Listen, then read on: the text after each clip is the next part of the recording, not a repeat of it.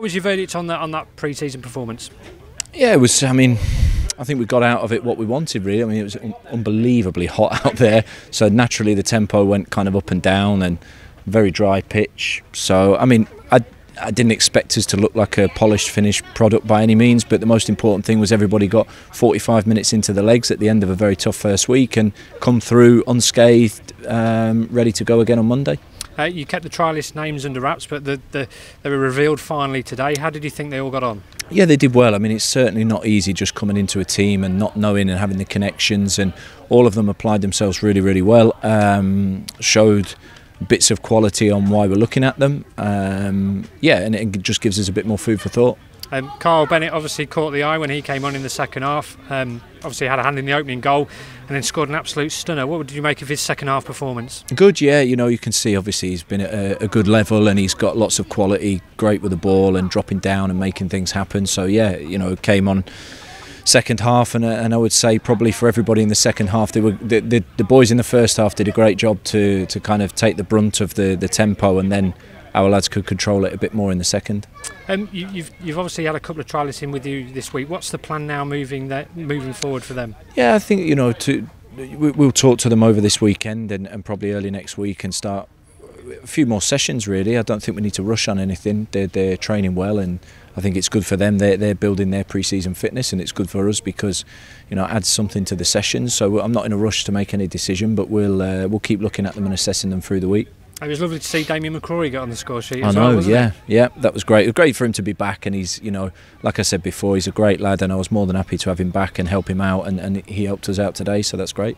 I mean, is there a potential there that he could come back if he's good enough in the summer? No, I think we talked at the end of the season, and we're probably well covered in that position, as we know, signing Kyle Cameron as well, who can play in there. So it's not necessarily something that we're looking at, but certainly, you know, for Damo, it was something important that, you know, he needs to maintain his own level of fitness to be ready for him. So, like I said, if we can help a player out that's gave a lot to the club and he can give something back, that's great. Obviously, Ruben Rodriguez, Elijah Sam, Callum Roberts weren't there today.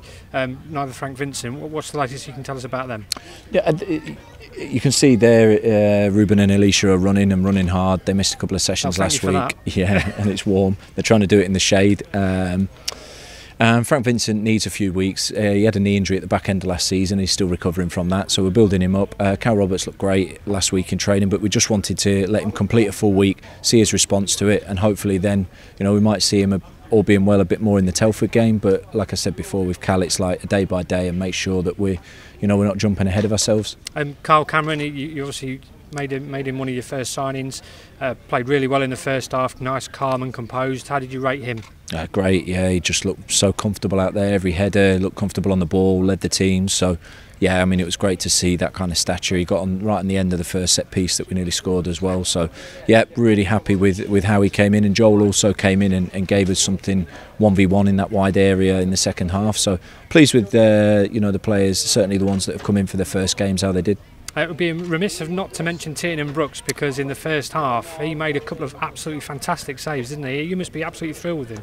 I think he's doing great. You know, he's really progressed through the last year, and you can see physically he looks great now, and his distribution was good, and when he was called upon he made 2 great saves. So that's what we want competition in that area, and Sam came on and also did really well. So yeah, very happy with that. Transfers, that's always dominating the agenda. What can you tell us? What's the latest, and are you any closer to any deals? Yeah, we are really close now. I think we'll probably have a couple over the line.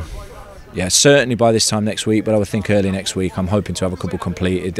We've worked really hard on it now, and I feel quite confident that we're going to get there with a couple. What positions are they? Well, that I'm not going to tell you. You can wait until early next week to find that out. But, you know, we're working. I've said before that we obviously need to strengthen through the middle of the pitch, you know, through the central midfield areas and centre forward. So, yeah, we'll see. Would they be free agents, or I mean, because you've obviously signed Joel Taylor and paid a fee for him, didn't you? Yeah, these will be. Well, yeah, yeah. I mean, nothing's free. You should play poker. Well, badly. Yeah, I should, but no. There's no fees attached on the ones that we're looking at the moment, but you know, like I said before, if there is a fee attached, we just kind of measure up the whole package to decide if we think it's the right thing. So we're not kind of hamstrung by that. It's more to make sure that we get the right people through the door. Brilliant, lovely, thank you. But I think we should also say, I just want to mention the academy lads, because we didn't talk about them. And for me, I thought they did great. You know, you've got to understand that we had 2 16-year-olds start a game today in front of the best part of 1,000 people, debut for Notts, and accounted themselves really, really well. And the 2 boys coming in the second half exactly the same. So 4 debuts for academy players.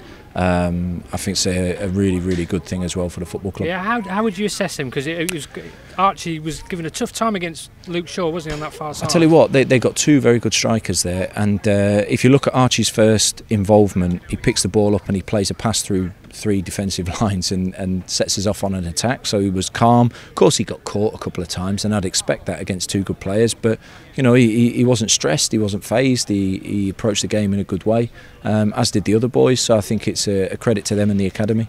Can we expect to see more of them moving forward? Yeah, through possibly. pre-season? Yeah, possibly. I'd like to keep them in and around the first team and see where their capabilities lie, and certainly we want to be open to have players up from the academy and progress.